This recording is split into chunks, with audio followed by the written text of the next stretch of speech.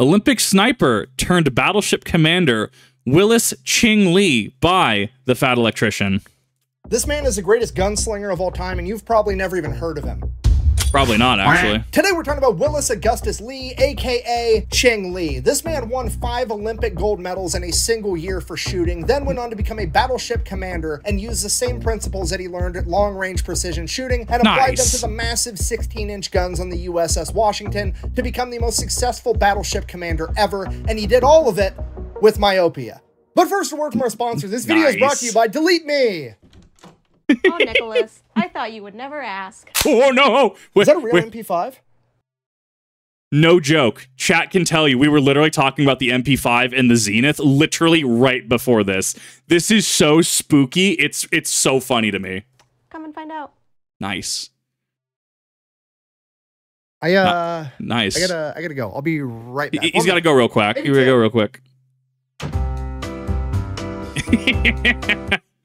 The irony that I am looking at a Zenith like I was MP5. saying, this video is brought to you by Delete Me. All right, here's the deal. It's super straightforward. You give Delete Me money, they turn around and they make sure that data brokers on the internet aren't selling your personal information, because if Delete Me submits an opt-out request, these data brokers are legally required to take that information down and quit selling it. The problem is there's hundreds of data brokers and they make it unnecessarily difficult to submit these opt-out requests, so Delete Me does all of that for you. And yes, most of these data brokers more than likely have your information because we've all signed up for a free trial or we've all downloaded a free app, and whenever you click that little check mark that says I agree to these terms of service, inside of those terms of service it usually says, hey, our app or our service isn't actually free, and the way we make money is we use this to harvest all of your data and then we turn around and sell that data on the internet, and that's how we make money. If so facto, our app or our service isn't free, we've just turned you into the product and now we're gonna sell you. I think we can all agree that's not cool, but that's the unfortunate fact of life. Nothing is actually free. But here's the good news. You sign up for Delete Me, you use the discount code Electrician, it's gonna save you 20%. You're gonna end up paying like $6 a month to get all your information deleted off the internet, and all that free shit that you've already enjoyed, while it might not actually be free, Delete Me can make sure it only costs you like $6 a month instead of having all your personal information sold on the internet. So go check them out. All of that link and discount code down below. Let's get back to the video. I will say before moving forward, actually on this point, because there's a number of places around me that are, oh, hey, get a free burger, get a free sandwich with this app, right? I never take advantage of those because I know in that terms and conditions, it is effectively, I am giving you my information because I have to sign up with like, you know, name, phone number, etc. I have to sign up for that and give a certain amount of information to get and free burger, right? And free product, right? I don't see it as a relevant exchange in my personal opinion. Just something to think about. Not saying to not use certain apps, not saying to use certain things, just things to think about, right? Why are they offering you a free burger? Why are they offering you a free pastrami sandwich? Why are they offering you a free cup of ice cream, right? Just think about it. Today's episode of Badasses with Bad Eyesight. Ching Lee, born in a small town in Kentucky in 1888, his father was a local judge and had a lifetime passion for shooting, a love for shooting that he would pass on to his son, Lee Jr. By the time Lee was 10 years old, he was such a good shot that he could shoot a bird in flight with his .22. Because of that, he became his small local town's pest exterminator. Anytime anybody had any rodent or any type of pest that they wanted gotten rid of, they would call the young Ching Lee and he would take care of it for them. That's so cool. In addition to his passion for shooting, he also thoroughly enjoyed blowing shit up for fun because, well, there's not a whole lot to do in Kentucky in the early 1900s and America. Yeah. Oh, there is poop on everything. Unfortunately for Lee, this would bring about a lifetime full of problems because one day him and his brother decided to fill a coffee can full of black powder, have a line of black powder leading away from the can so that they could light it safely. They lit it, the fire went all the way down the line of black powder into the can, and nothing happened. So they waited, and then nothing continued to happen. So finally, Willis Lee approached the can, looked at it, got close, opened it up, and then it blew up in his face, giving him severe burns all over his face and eyes. Due to the severity of the burns, it was believed in the days immediately following the accident that Lee would be blind for the rest of his life. Fortunately, he would regain a significant amount of his eyesight. However, his eyes were permanently damaged and he would have to wear thick glasses for the rest of his life. I'm going to be honest, black powder spooks me. I go to a very specific range in Idaho. It's actually just outside of Boise. I do have to travel a little bit to it, but I do like going to this outdoor range. It's actually very fun to go there for me. Actually, I'm not first name based, but I'm on very good terms with the range staff there. Excellent range. They have a specific counter for black powder, like how, you know, it's like, hey, you know, you got 2 minutes to wrap up what you're doing, right? Finish out your magazine, put your chamber flags in, etc. they have like double that time. So about, if it's a 2-minute warning, like 4-minute warning for black powder. Black powder spooks me because like that stuff is magic. Kind of like I got this stupid little canister today to put in my safe. It's like a non-rechargeable dehumidifier kind of thing. You throw in the oven to get rid of the moisture. This thing is magic. It perplexes my small VTuber brain. But like black powder is one of those that I don't want to touch it with a 10-foot pole. I really don't. I would have to have somebody instruct me in the ways of black powder because so much can go wrong.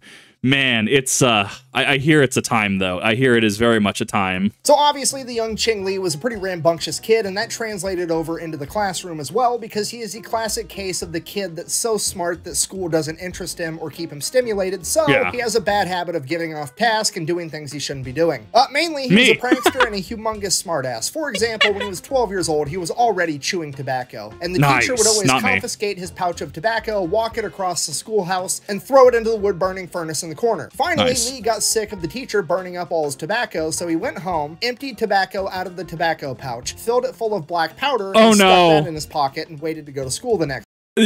See, these are the kids that we label as problem kids. Like, do you know how? I can't condone this behavior. I don't think I can legally say to do this, obviously. But oh my god, is that not next level though? That is the bully bullying someone's kid, and they know that the bully's going to take their cupcake, so they lace it with like laxatives, and then and then the bully just, god, that is some next level. Like, get that man in a program, like an actual, like, hey, here's your accelerated education program to do something. He will do well. Day. Sure enough, teacher confiscates the pouch of black powder, walks it over to the furnace, throws it in, blows up the entire wood furnace.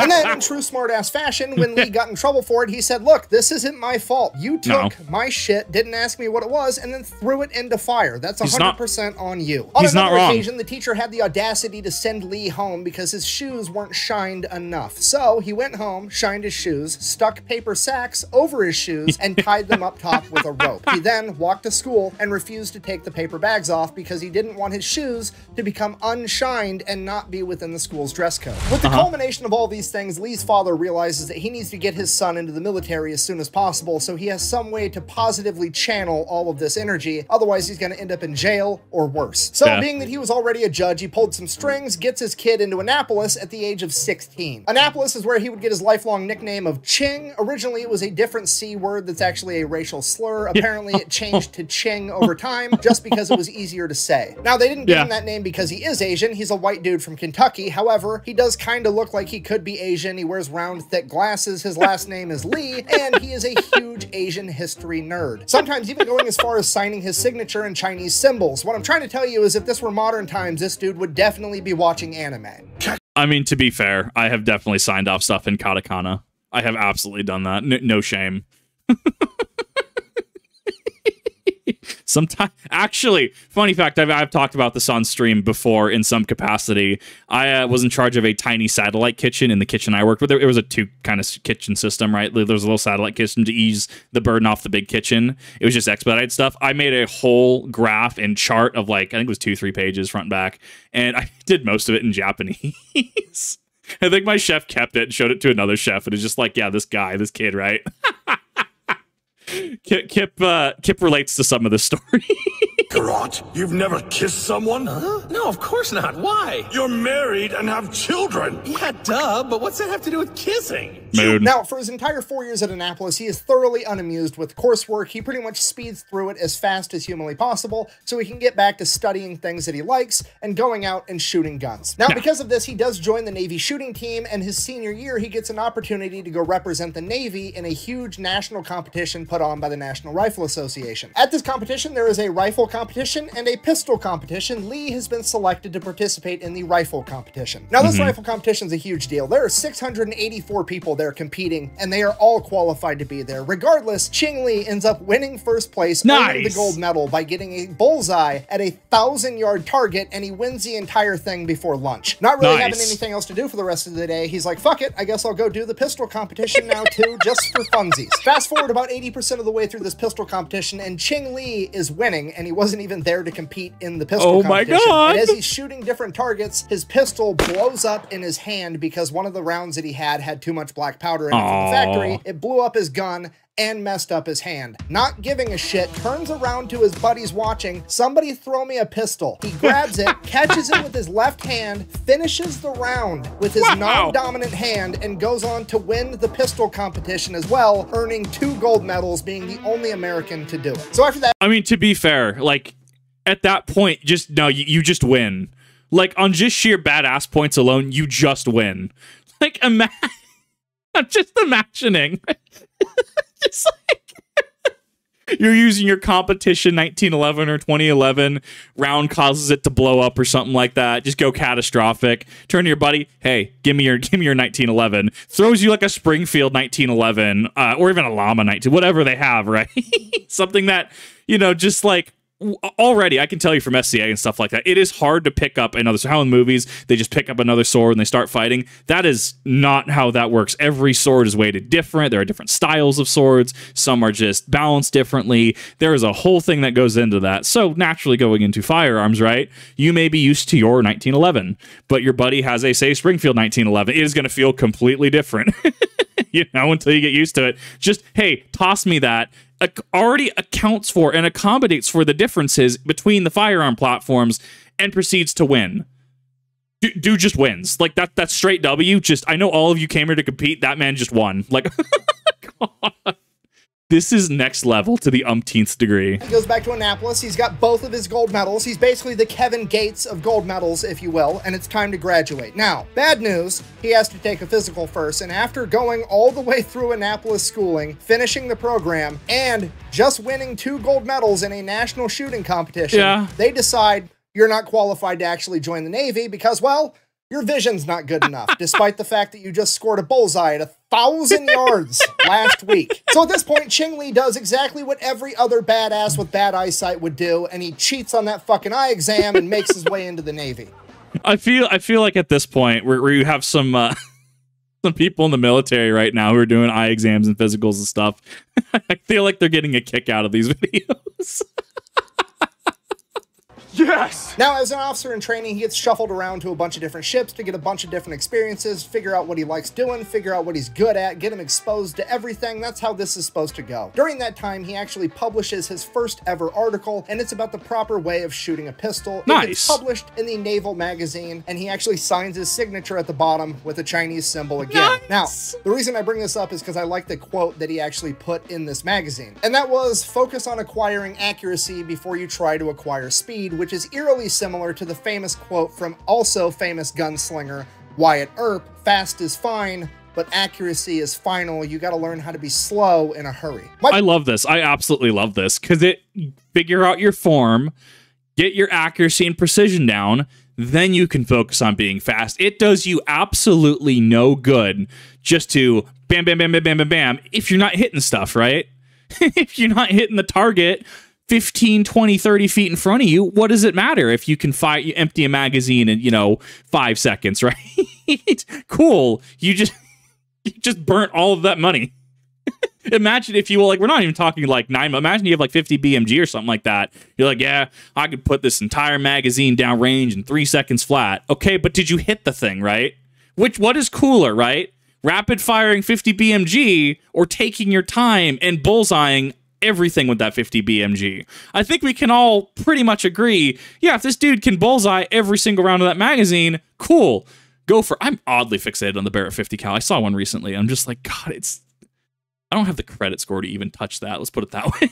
I have very good credit score, don't get me wrong. But man, that is a hefty chunk of change right there. Point being, game recognized game. They're both onto something, and you should probably write that shit down. Now, the young Lee finally makes his way onto the USS New Hampshire, and that is when the occupation of Veracruz happens. All right, super brief, oversimplified version of what's happening right now. It is 1914, and Mexico is having a revolution, and the new Mexican government is not a huge fan of the United States of America. Because of that, the Tampico affair ends up happening, which is the Mexican government government basically captures and detains a bunch of American sailors for a little while. It's a big diplomatic nightmare between Mexico and the United States. Because of that, the president at the time, Woodrow Wilson, decides that he's going to put an embargo on Mexico, and he's not going to let any guns into the country because he's scared that they're going to use them against America. And in April of 1914, Mexico gets a huge shipment of firearms despite the embargo. Ipso facto, Woodrow Wilson sends in the Navy and the Marines to go get those weapons back. Now bear in mind, this is 1914. There's no Higgins boats, there's no amphibious landing vehicles, nobody's doing D-Day type shit, so it's literally just a bunch of Navy and Marine dudes getting driven ashore in whaling boats, hopping out and going to find these guns, I guess, because the president said so. So since, you know, America's basically invading Mexico, some of the Mexicans get pretty pissed off, obviously, so they start shooting at the Americans, which, you know, not super happy about it, but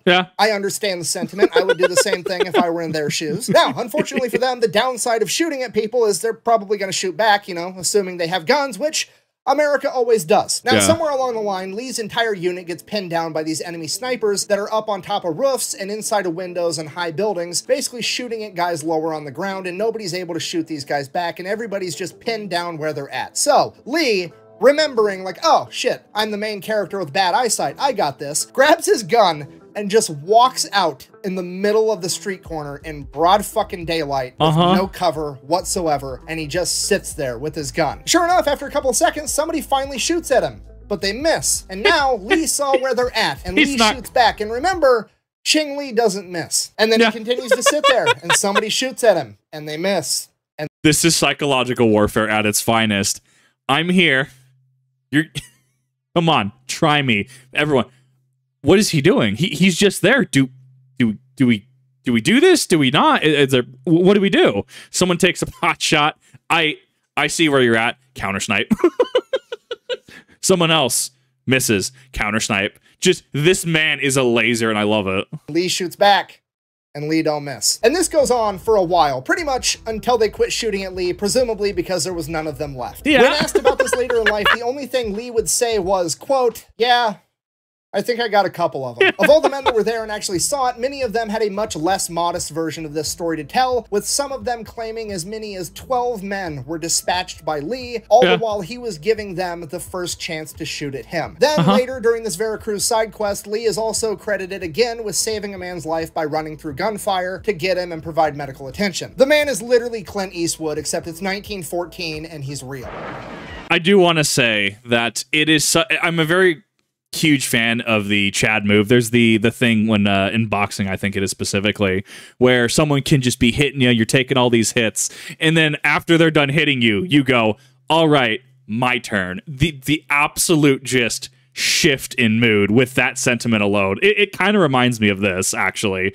It's such a shift of just like yeah, you may be good, you may be trying, but I'm just better. It is such a power play. You know, you're gonna look awfully silly with that knife sticking up your ass.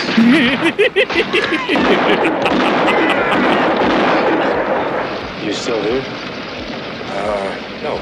Now, because of the bravery he displayed at Veracruz, he's put up for promotion by his leadership, and he gets denied because his vision is too bad. And at this point, his entire chain of command is basically writing letters of recommendation, essentially yelling at the entire medical bureaucratic side of the Navy that's denying him that they're insane because this guy's awesome. Seriously. Did they actually get better at this, though? Like, has the military gotten better at this? I know that there's allegedly been some discussion in lowering certain standards, fitness standards. I do know Mandatory Fun Day, another awesome YouTuber, by the way, YouTuber, TikTok creator, Mandatory Fun Day, has gone over some of that. I don't really have a leg to stand on to really discuss the subject. I feel like this would have had to get better after a certain point, right?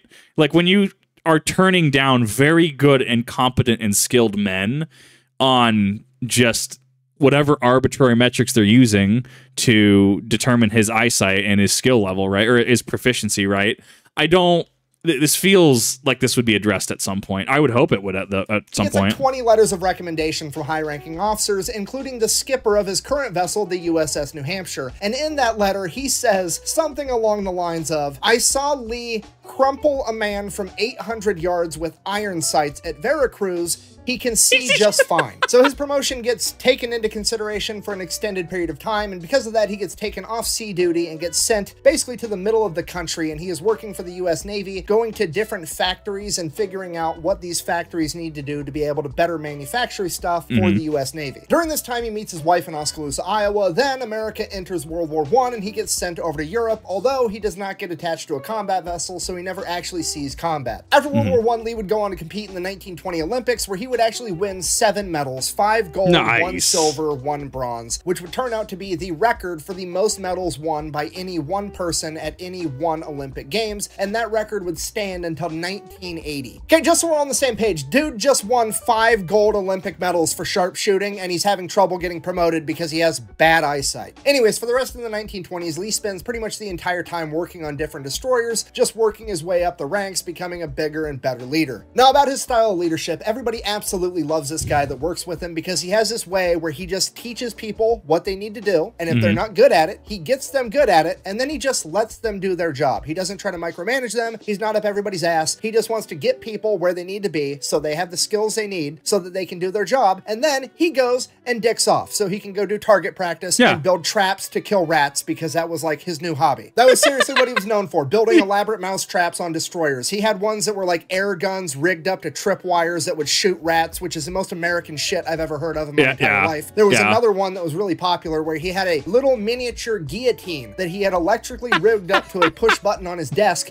and all the boys would sit there and play a game. When the rat would run across it, they would try to hit the button just in time to cut the rat in half. And then, like, whenever there was anything to shoot at from the ship, he had his own private stash of guns in his quarters, and he would run out, and there'd be these, like, glass balls from abandoned fishing nets that would be floating in the ocean, and he'd run out and shoot at them from the deck, and he'd invite the Marines to come out and shoot with him over the PA system, and he was actually out there teaching the Marines how to become better shots. Everybody absolutely loved this guy. Love this dude. So that dude. goes on until about 1930, and then he finally makes his way back onto battleships and heavy cruisers, at which point he gets absolutely obsessed with gunnery. He wants to shoot the big guns better than anybody ever has. He actually ends up writing a paper that later on got published talking about how battleships need to take into consideration the curvature of the Earth when they're gathering targeting data, and he develops the calculations for the battleships to do that. He's literally teaching people how to treat a battleship the way a sniper treats a gun, and it's highly effective. Because after publishing that paper, another battleship commander actually took that data and started implementing it, and his battleship won most accurate ship for the next 3 years in a row, and he said it was all due to Lee's calculations. That's wild to consider. And there are certain markers that just hyper intelligent people have. Just boredom with school, right? Like, one of the big ones, right? Having kind of that hyper fixation. I wouldn't necessarily go as far to say as, you know, man is neurodivergent. Whether this man is neurodivergent or not isn't really, I don't know, doesn't really matter, nor is it a valid point of speculation, in my opinion. I think that it also could have some people look at it in a very weird way.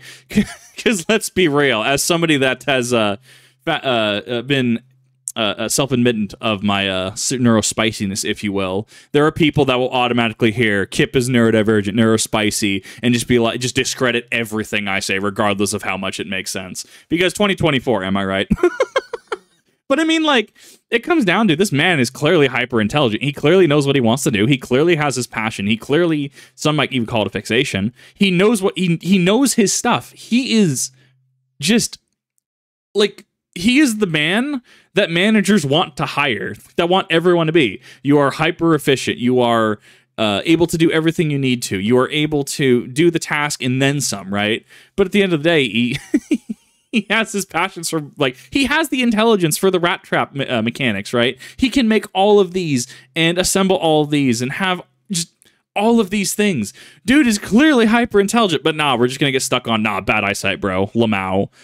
It's so unfortunate. Not catching on, Lee is actually treating his naval career the same way he treated his academic career. He's not interested in the normal coursework of like leading and micromanaging a bunch of sailors. He wants to get everybody where they need to be. He wants to get through his work as fast as he can so that he can go do stuff that interests him, like pioneering new ways to be accurate with gunnery. Because of this, he develops a reputation as a problem solver. So, late 1930s, they send him over to Washington, D.C., and his orders are basically, get everybody ready for war because we know it's coming. Okay, now this is probably the least coolest but most important part of the entire story. This man essentially got sent to Washington, D.C. to go toe-to-toe against the United States Navy's biggest nemesis, the Bureau of Ordnance. What? You Who? Help you, Michael. bitch, God. Michael. You're very helpful, aren't you? You try to help everybody. You want to play another game? Okay, if you don't know, the I have never heard of them. This is going to be amazing. Bureau of Ordnance is a bureaucratic nightmare that does nothing but slow down and halt any progress the U.S. Navy tries to make at literally anything ever. For example, if you remember like a month ago when I made the USS Parchi video with Lawson Red Ramage and he was shooting torpedoes at all these Japanese ships, but the torpedoes would hit and then not blow up because they were duds, because it's a known fact that the Mark 14 torpedo fucking sucked, and he complained to the chain of command, and the chain of command told him, too bad, you just suck with torpedoes, the torpedoes are fine. That was the Bureau of Ordnance. Oh no. These are those guys. First off, if you haven't watched his video on that, you should definitely go watch his video on that. It's actually a really good video. For those curious as well, yes, there is a reaction up to it on this channel, but I do recommend you check out the original. So basically, the chain of command has sent Lee to Washington, D.C. to go toe-to-toe with these guys because they know that Lee doesn't have the time or the temperament to put up with their bureaucratic bullshit, and they're absolutely correct because Willis Lee is about to turn into a wood chipper for red tape. So Lee shows up and he starts learning and finding out about all these fancy new toys the Navy has that are just being held up by bureaucratic nonsense. For example, I don't know, fucking radars. Lee, being the forward thinker that he is, he's like, you can put a screen in my office that tells me where the enemy is so that I can shoot them with my big ass guns without even having to see them. Yeah, put that on every fucking ship in the Navy. What's wrong with you? But don't worry, because the Bureau of Ordnance and their infinite fucking wisdom doesn't seem to agree with Lee, and they don't think they're going to be that big of a deal, and they just want to put them on some ships, and they don't want to waste all their money on radars because they're dumb. Who are these people? Like, how do you get in this position? Like, how do you get in this position to hold up any sort of progress? And like, to be fair, in fairness of impartiality, this is the first time I've heard of them, and just hearing that they're also behind that the missiles, right? I'm sorry, torpedoes. I don't really have a good impression of them. I'm sure that if someone from this branch looks at this video, God help you. I don't know how you ended up here on YouTube, though. Sure, you're a lovely person. I have no reason to discredit you as a person, but oh my God, like, how do you end up in this position? I don't know. I'm also weird. I don't like nepotism. I'm always for, you should, promote based on merit. Like Willis Ching Lee, right? Dude's clearly competent at what he's doing. He can also back it up with multiple Olympic medals at what he's doing. Also a paper that helped another battleship get the award for most accurate naval vessel, right? Clearly he knows what he's talking about. So why are we not promoting him into these positions? And that's where Kip just fails to understand the world, or at least rejects the world in certain capacities, because I can't stand, well, hey, you're my buddy, I need you here, right? Don't get me wrong, I have friends. I have people that I would absolutely trust with certain things. That being said, if it was between, say, I don't know, buddy with minimal time on his hands versus someone who is clearly a just absolute force of nature in their field, and they have accolades to back it up, hey, sorry, I gotta go with this person, though, because they know what they're doing, and they can devote the time, and have devoted the time prior, right? I think that's incredibly fair, right? If I have a friend who is a teacher versus a friend who, I don't know, sits at a game shop all day, and I want to ask, hey, I have a question in regards to writing a presentation, writing a paper, writing a video, right? Trying to teach this subject. Who do you think I'm going to talk to? I can talk to both of them equally fine, right? But which one is going to have more experience in the field? That should be what's looked at. That should be what's favored. But then again, Kip and bureaucracy don't exactly mix. I don't like the game.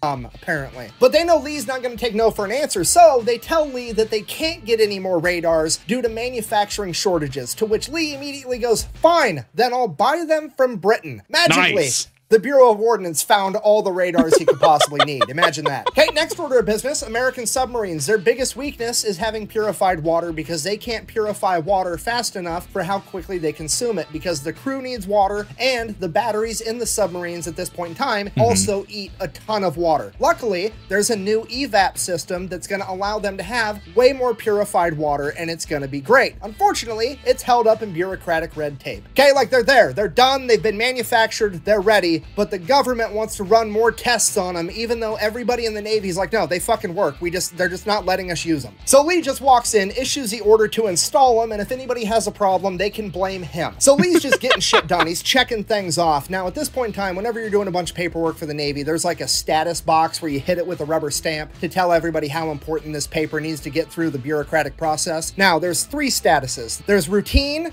priority, and urgent. Obviously, in that order, urgent is like, we need to get this done as quickly as possible. Now, everything Lee marked was urgent. He didn't give a shit. He needed his shit done right now because that's just the type of guy he is. But unfortunately, they were still just not getting it done fast enough to his liking. So he's like, fuck it, I'm gonna get my own rubber stamp made that said frantic. So then, whenever anybody got Lee's documentation, for the first time in their entire naval career, there's a new word stamped there in red ink that sounds more important than urgent. So everybody's just like, oh shit, we're doing this first. And then Lee just... How much trouble would you be in today if you did that? If you were in the Navy, you fashioned your own rubber stamp and stamped official naval documents with this. I feel like the answer is how much trouble you get in is probably yes. Like, oh my god. Ooh. Oh, I have respect for this man. Don't get me wrong. The absolute cojones on this man. It gives me life. This is beautiful. Uses this to keep on powering through to get more and more shit done. Next thing is to get a schoolhouse stood up for the U.S. Navy that teaches sailors how to read aerial reconnaissance pictures, because that's going to be huge in an upcoming war, because they're going to need pictures to show where all the reefs and all the atolls are, and they're going to have to be able to read those pictures accurately to get proper intel. So at first, the chain of command is like, okay, well, we'll get Hollywood involved. They know things about like cameras and shit. That's the right answer, right? And Lee and a couple of other officers that actually have good ideas are like, no, why don't we just go over to Britain and ask them to help us? We'll send a couple of guys over, get them trained by them, because they already do this really well, and we're on the same team. It would be great. Why wouldn't you do that? We can share information with them and vice versa, and we all get better together. Hooray. At which point the U.S. Naval Research Laboratory is like, no, absolutely not, because the United States Navy is way better than the British Navy, and we know that because we conducted a study that we verified ourselves. Yeah. Okay, now what was the meme? I think it was something about like, was it like Halo 3 rated 5 out of 5 by Microsoft? And the meme is just like wiping their glasses, just like, huh? I don't know about that one, Captain. Like, what? You can't verify it yourself, right? That doesn't make sense. That's not how that works. See, I say that's not how this works, but at the same time, this is actually how this works. I can't stand bureaucracy. I think we can all agree that's dumb, and that is why Lee ended up sending a guy over there anyways for any bullshit-ass excuse that he could find, and then ended up extending his orders every time they ran short, so he was just over there soaking up as much information and training as humanly possible, and that guy would actually come back and found the naval school for being able to read aerial photography. Okay, so that's going on. Lee just keeps charging, tackling more issues. Next thing on the docket, the Mark 53, aka the proximity fuse. Okay, I cannot stress to you how important this one actually is. This is one of the most important developments in World War II, is the proximity fuse. Okay, it is basically the new type of anti-aircraft ammunition. Your only options prior to this were like shooting basically birdshot up at planes and hoping you fucking hit them, shooting 50 cals up at planes hoping you hit them, literally trying to hit a plane with a bullet, or you had mechanically timed ammunition where you were shooting it and it had a timer and then it would blow up in midair and you're just hoping that a plane happens to cross at that exact moment and everything works out. You're basically playing the lottery with all of those until the Mark 53 proximity fuse. I would like to add option 4. You eject from your plane, pull out your 1911, and actually score the W.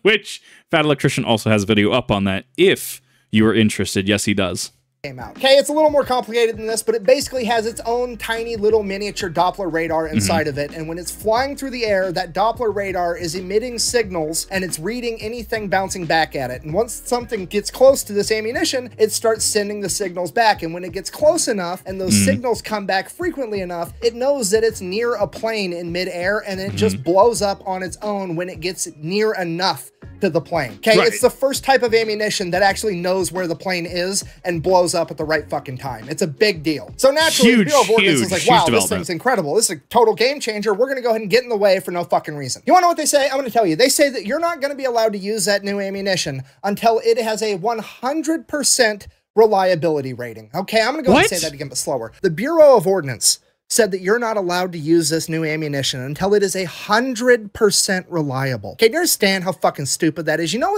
you know what? That's incredibly stupid. Well, you can't sell your hand sanitizer or hand soap unless it kills 100% of germs.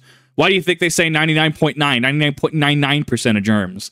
That is absolutely asinine. Yes, at a time of war too, someone in chat mentioned. No, absolutely, that is asinine. Like, okay, there are certain things. What was it? The code breaking machine for the funny German Reich, right? The funny, I can't remember what it was called, but the box that they used to code break their stuff. Situations, discoveries like that, I can understand why you only use it in specific circumstances, because to break those codes, to thwart everything, you would lose any advantage you have, because that was a mission based on secrecy. Enigma Cipher, thank you. That was based on secrecy. That was different. Holding something like this with a high effective rate, not 100, right? But say let's just spitball, say 85%, 80% plus, right? I think anyone is just like, yeah, you telling me 80% of the time this takes care of planes? Okay, what are the other options? We just spitball it from the ground, right? Like, that is a decision that costs lives. That is why I would not be any sort of helpful in a military setting, in any sort of... I'm a civilian. I'm not military. I'm not military contract. I am just a plain civilian. I would not do good in an environment like this, because I would absolutely look at the chain of command or the bureaucrats that are doing this, holding out discoveries like this, costing people their lives, and look at this and just be like, you are an absolute imbecile. And then probably I'd be shoved in a little box that I have to stay in for the next 48 hours. I'd be mopping up rain consistently. Kip in a military setting would not do good. 100% reliable. Nothing is 100% reliable. Fucking condoms don't even have 100% reliability rate. You want to get technical? Fucking abstinence isn't even 100% reliable, because Jesus was a thing, okay? I'm pregnant. From my finger? No, you don't understand. God has blessed me with his child. You banged Kevin God from South Nazareth? You want to know how smart and forward-thinking Ching is? It's like 1939, and he already knew that the future of naval warfare was going to be all about the carriers, and he's 100% right, but he knew at this point in time, okay, because they came and they wanted to build this class of American heavy cruisers. It was going to be the Alaska class. They made 2 of them, but they wanted to make like fucking 10 of them. And Lee came in and was like, no, those are dumb. You shouldn't have made the first 2. Take all those resources, all that money, all that everything, build more fucking aircraft carriers. He was very adamant about it from the very start, and he ended up being right, and that's exactly what the Navy did, and it had a humongous impact on World War II. Okay, so bearing in mind that he knows that the future of naval power is going to be all based off of carriers and planes, he goes and adopts a strategy that every American ship, we're done. We're done with these like pretty observation decks and shit. If there's room on the deck, we're putting anti-aircraft guns. Every American ship is going to look like a fucking porcupine covered with 40mm Bofors and 20mm Oerlikons. Okay, the only problem, he needs all of the guns. This dude sits down and does some math and figures out how many 20mm Oerlikon, how many 40mm Bofors he needs to put on the decks of every ship in the US Navy, and puts in a purchase order for it, and it gets kicked back because they're like, well, we're not going to put all these on the decks of the ships because, you know, we just don't think that we need that much. And Lee is like, cool, didn't ask for permission to put them on the decks, I just asked to order the guns. To which they're... This man is my favorite type of man. He will just get the job done. Consequences be damned. I absolutely love this. Like, he is next level. Like, there are people that should aspire to be as efficient as this man is. Oh my god. Like, shit, he has the authority to do that. And they stamped his thing approved and send it back to him, and he gets to order the guns. Then he whips out the old eraser because he filled out the last half of the work order in pen, and after it says order guns full stop, he erases the full stop and then writes down and install them on every ship in the Navy. Full stop. And then that's what he does. And then every time a ship comes back into port, it's just like an army of naval dudes come on and just put anti-aircraft guns on every everything everywhere. Then December 7th, 1941, the attack on Pearl Harbor happens. At this point, everything changes. Admiral Ernest King, like top dog at the Navy at this point, looks over to Lee. He's like, this guy gets shit done. I need somebody to make sure that the rest of the Navy is taking this seriously. So he promotes Lee to the Admiral of Fleet Readiness, and it is now Lee's job to make sure that the entire U.S. Navy is like ready for war and treating this how they need to be treating this. Yeah. And Ching Lee's immediate concern is security, because they're way too lax. Okay, they're not even checking IDs, they're just letting people through, whatever. Right. I mean, the orders have changed. Like, they've been told, hey, button this shit up, there's gonna be spies coming, like whatever, but doesn't mean they're actually gonna do it. So Lee's gonna get to the bottom of that. First things first, remember, prankster at heart. He goes, gets a new military ID made, except this one has a picture of Hitler on it. He then proceeds to go and see how many maximum security naval institutions that he can get into with a US Navy ID with a picture of fucking Hitler on it in World War II. And guess how many he gets into? No! All of them. Nobody stops him. Like, it's so ridiculous. He's like, I don't think I look like Hitler, do I? I mean, I guess we're both dudes. Fuck it, we're just... See, I have to worry about this. So I went to a sports store recently, right, to purchase my safe, right? And I pulled aside an employee because I was like, hey, so I know you have this. I know this is in the back. Can we go take a look at it? And the employee was just kind of confused, but also quite literally walked me into the back of the store. I mean, obviously, right, it's because they got the safe off of shipping. They got off it, but I can firsthand tell you that sometimes all it takes is for you to be confident in what you're saying. And thankfully, obviously, Kip being me, I don't care for the extra BS. I wanted to get my safe. I wanted to get this safe. I wanted to be out. It still works to this day. And you need to pay your security people more. Like, this could be fixed if they were compensated more, in my opinion. You will get so much through just confidence alone. It is absolutely unreal. I'm an internet idiot. Like, let's look at what I do, right? I'm an internet idiot. How far can I get just on confidence alone? if you I feel like this story should have been told more. I get why I don't think it's told more.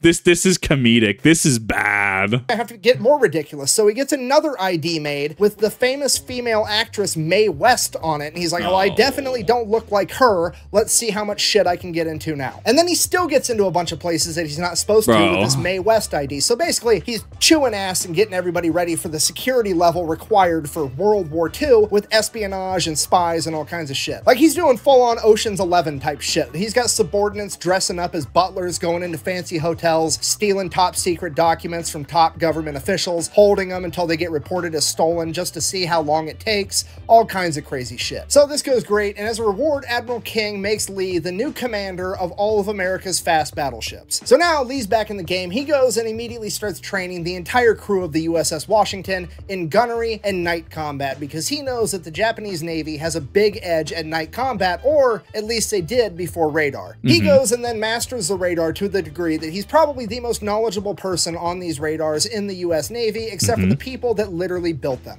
Right. Sorry, I ran out of time and I had to catch a flight, so we're finishing this video from Texas in my friend Eli's studio. Anyways, back to the story. Not only is he training all of his guys in nighttime combat, he also has to basically go back through and retrain his entire gunnery department, because he's not treating the USS Washington the same way every other battleship treats its guns. He's going through and treating each of the 9 guns on the USS Washington like it's its own individual sniper rifle. That's so and while good. he's doing that, getting the guns more and more accurate, he comes to the realization that all the targeting data and the charts that came with the USS Washington from the manufacturer were wrong. They were off. They weren't accurate enough. So he goes to the Bureau of Ordnance again and is like, hey, your charts are wrong. To which the Bureau of Ordnance is like, no, they're not. You're wrong. Except for the fact, obviously, Ching Lee doesn't miss. So he says, fuck it, and he redoes all of the charts and all of the targeting data himself. Over the course of the next couple months, he gets his crew and the guns on the USS Washington so accurate that he ends up having a light cruiser from his task force go 10 miles away, and then he fires the guns towards that ship and has the ship call in and say how close it was to the actual target. And he can walk these shells right up to the wake of this light cruiser without actually touching it. Literally like putting an... That is wild. Like, oh my God. Man is truly just built. If you got the... I'm not good at accuracy. Don't get me wrong. I feel I can hit things. I feel I can do certain things, but it takes me a little bit to actually close it in, right? You 5.56, 200 yards. It takes me a few shots, but I can hit target eventually, right? Like, that is just next level to zero in that quickly. This man is clearly knowledgeable and clearly skilled at what he does. I also do want to commentate on other studio, Fat Electrician. The audio is it's close enough. I do like this as somebody that does deal with audio, as somebody that has a person that I do ask with about my audio, and a person who helped me get my audio to this point. Audio is such an important thing, and there are a lot of videos that I've reacted to where just the audio doesn't miss, or the audio you can tell it's different. I did want to give kudos that on a not necessarily a whim, but just on short notice going to Texas, this is so close.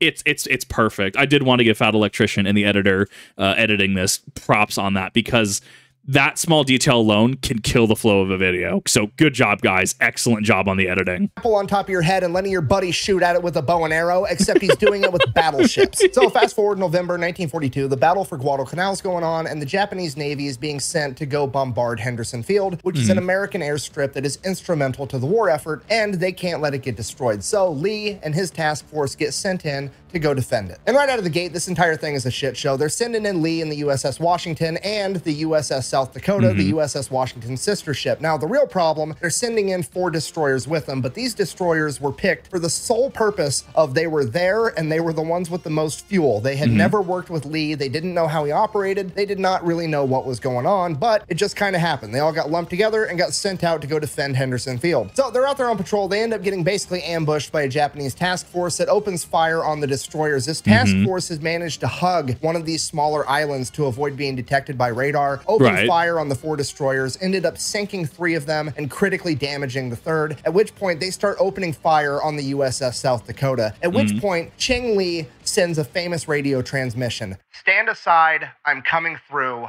This is Ching Lee." Now, the Japanese task force has a couple of destroyers. It also has the IJN Otago and the Takao, both of which are heavy cruisers. And they have their flagship, the IJN Kirishima, which was originally a battle cruiser, but in the 1930s, it got a bunch of upgrades in armor and firepower, having it reclassed as a battleship. This is now a battleship versus battleship fight. The Japanese task force is continuing to target the South Dakota. Lee sneaks around the backside, clears the South Dakota, turns all 9 of his guns, and opens fire directly at their flagship, the Kirishima. And with the first salvo, he hits, and then he keeps hitting, and he hits more, and he's hitting the enemy so hard, so fast, so accurately, they don't even start returning fire. And within the span of 5 minutes, he manages to hit the Kirishima with 20 main battery hits and 24 hits from his secondary 5-inch guns. Wow. Each one of those shells is 16 inches in diameter and weighs 1,700 pounds. Willis Ching Lee just bitch slapped the Kirishima with a goddamn car dealership in 5 minutes. Okay, just so we're on the same page, the Kirishima has now been reclassified twice. The Japanese upgraded it and reclassified it from a battle cruiser to a battleship, and Ching Lee has now just downgraded it from a battleship to a fucking coral reef, and he did it in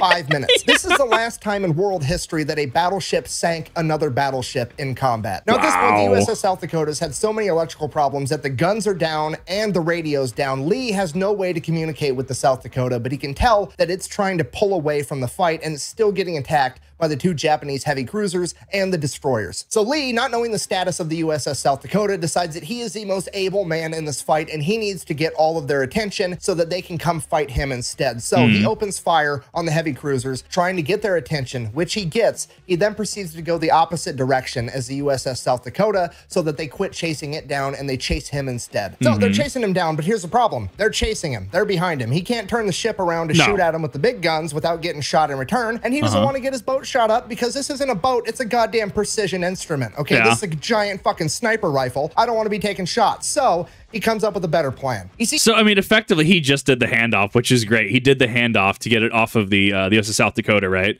To get them to follow him. Like this dude is just next level. He's got that tactician in him.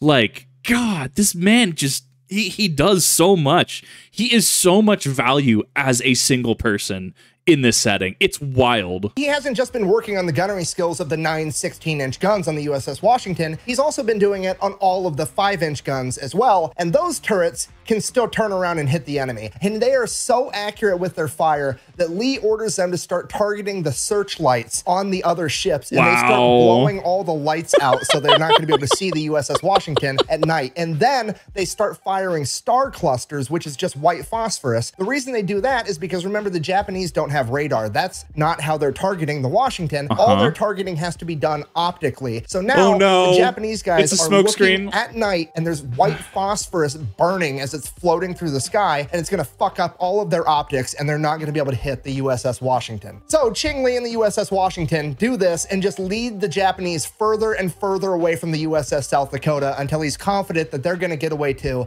and then he just slips away into the night, virtually unscathed. He got hit a single time by a 5-inch gun, which is the equivalent to a grown-ass man getting hit with an airsoft gun. It's nothing. For this, Admiral Lee would be awarded the Distinguished Service Cross by Admiral Halsey, and when he received it, his crew demanded a speech. He turned around and simply said, and I quote, "You want it, I'll wear it," which is one of the coolest things I've ever heard a military leader say. Ever. For the rest of World War II, it was honestly pretty quiet for the USS Washington. They were involved in some shore bombardments, and they mostly just ran anti-aircraft operations for the aircraft carriers because it was a carrier-based war. Then by 1945, all of the Japanese battleships had been recommissioned into coral reefs, and there just wasn't any reason to have all the fast battleships around anymore. So he just said that this was a battleship-focused war, right? Does that mean that Willis Ching Lee was right all along in focusing on adding more guns to the decks and focusing into carriers and stuff? It's almost like you have the right people in the right positions, and they have the foresight to see how a new quote-unquote meta will develop. Meta, a term being, of course, us gamers, right? If you are, playing something like Magic the Gathering or Yu-Gi-Oh, right? A certain deck becomes meta, or for those of you that, actually save money and don't play card games, I could have gotten into some hardcore stuff if I didn't buy the amount of shiny cardboard I did, no joke. Or, like, new Call of Duty comes out, right? Oh, hey, shotguns are meta. Or go back to, Black Ops 3? Vesper, Kuda, that's meta, right? SMGs are pretty meta, right? Meta being something will always be more efficient at doing the thing, whether that's in a card game, making your board, making an unbreakable board, FTK, OTK, in a video game. This just has the best time to kill. This has the best thing to do the job, to play the game as, right?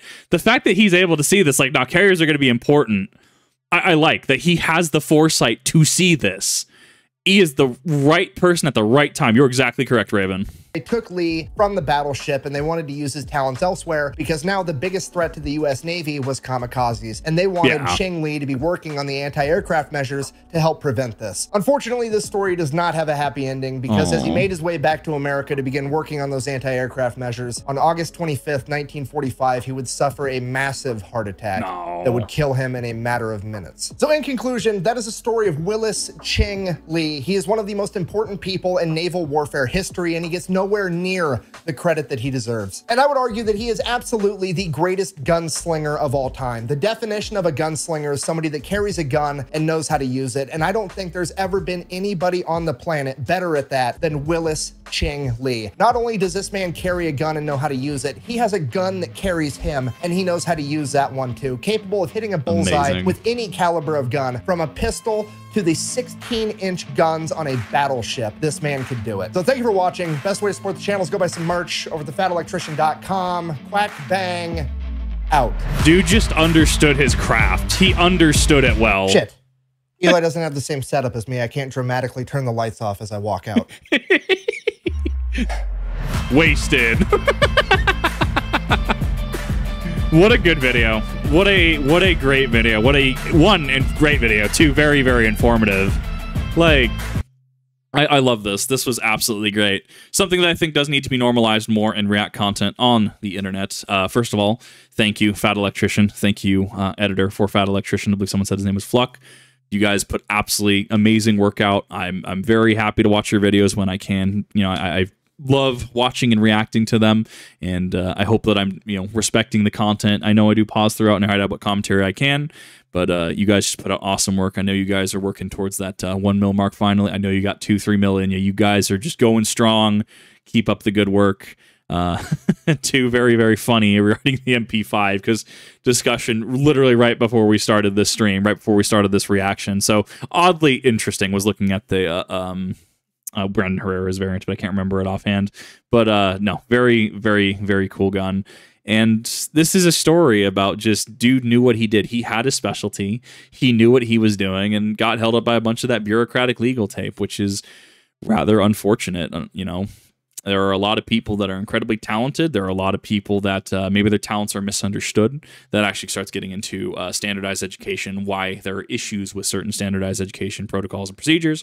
That is above my pay grade really to really discuss. Teachers can actually enlighten you a lot more than I can. This was an amazing video, though. If you have not checked out the Fat Electrician, go ahead and check out the Fat Electrician. He is an awesome person, continues to put out great work, and you know, I give these a little bit of time before I do react to them, just out of courtesy. I want to make sure that this has time to sit in the algorithm first, but this was an absolute treat to watch, and you know, part of why I do what I do. I learn new things every single day. I had no idea who Willis Ching Lee was before this, and now I have an absolutely just amazing video to reference when people ask, well, you know, where are you getting this information? What do you like? Hey, so Fat Electrician has this video. You should definitely watch this. That was nothing short of amazing. One thing that I did want to talk about really quick while I was here at the end of this, and this is, you know, something that's rather, I guess, synonymous with Fat Electrician. I did go to the Shields that opened up here recently in Idaho. I drove out to it. This was day one. This was the opening day, Saturday the 6th of April, 2024. I honestly thought it was great. They had a diver in the tank, 2 stories of just absolute just insanity. I loved it. I thought that this was really super cool. And you know what? I never would have thought to go to Shields until Fat Electrician told me about it. So I do want to go on the record that marketing works. Shields, if you have a person who's watching this or watching Fat Electrician, it worked. I assure you.